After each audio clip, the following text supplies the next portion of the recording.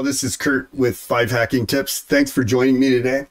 Today is kind of like a special bulletin thing. It's been a while since I've released a video, but this is a good one. This is like as good as the Linux escalation pawn kit thing I did a couple months ago. But anyways, this is CVE2022-30190. This was reported to Microsoft, I think the beginning to the middle of April. And Microsoft, when the researcher reported it, Microsoft kind of blew it off and said, no, that's a software, it's a support feature, and we don't see it as a vulnerability. Well, sure enough, a couple days ago, this guy, Nowsec on Twitter, posted this exploit, which kind of raised my eyebrows. I follow this guy as well. And then, and some really good research. I encourage you to follow him as well. Anyways, and this other researcher, John Hammond, went in and researched the exploit and what had to be done. And he created a POC, a proof of concept, on his GitHub right here.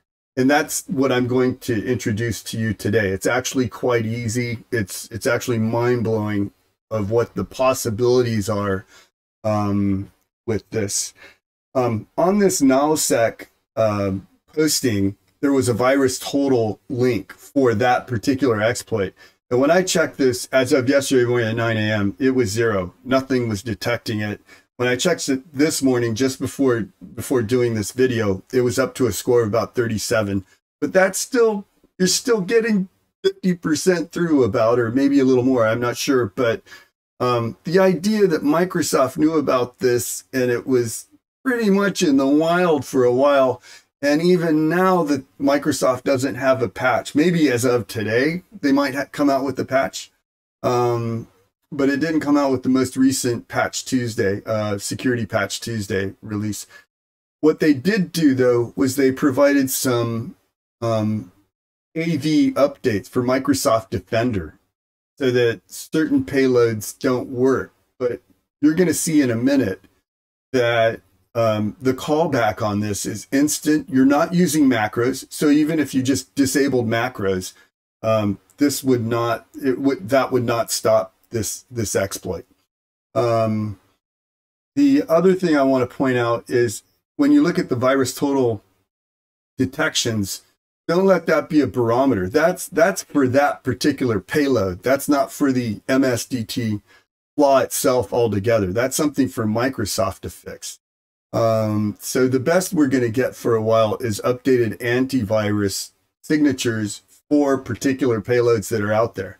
On the other side, if you're a malware developer, somebody that understands that, or a red teamer, and you understand, DLL hooking and other things to bypass antivirus and be stealthy, this is the ultimate delivery kit. It doesn't get any better than this right now. And not that I'm selling it. At your own discretion, don't break the law and all the other things. But for a red teamer, this is some exciting times going forward until this is patched. To actually stop it, if you look at the second to the last link here, there are Microsoft attack surface reduction guidelines, and this is the link. This actually covers quite a bit.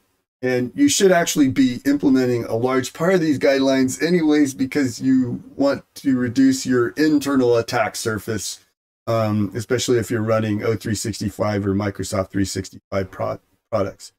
I also want to add that in the new Ninja C2 open source C2 kit, that Follina is now kitted. Full disclosure though, I tried to use it. I couldn't get a payload back. I couldn't get a response back, but I'm not going to give up. I'm going to keep on trying on this because it looks like it does work from other people talking.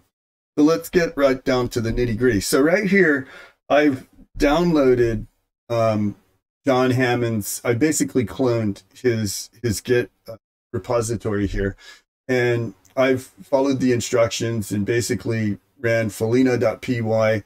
I'm telling it to open calc.exe when it runs the Word document, or when the Word document's open. I'm telling it to connect back on this IP at port 8888. And then the script responds by saying, it copied the staging document, And then it created the maldoc, or the malware document, Follina.doc.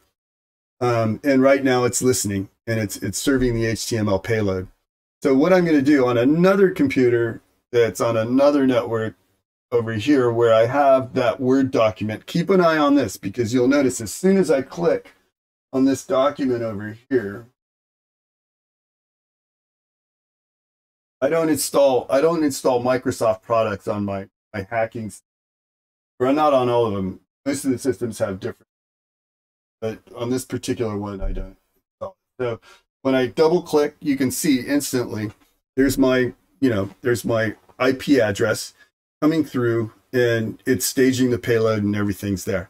So for this particular one, it didn't run calc, which means it may be getting caught by Windows Defender. And that's another thing. I have different antivirus on everything. I'm using the Windows Defender one for this demonstration, but it still connects back. So the sky's the limit on what you want to do for a payload with these guys. And you'll probably most likely bypass antivirus a lot easier by, running other things instead of a generic payload that POC. But if you're at all creative with this, what the damage can be done, what damage can be done by letting this one go. This is kind of a quick warning video. It's nothing I'm going to go into super detail with about, except I just wanted to demonstrate how serious this is and how quick we need to start patching, well, not patching, but hardening our systems.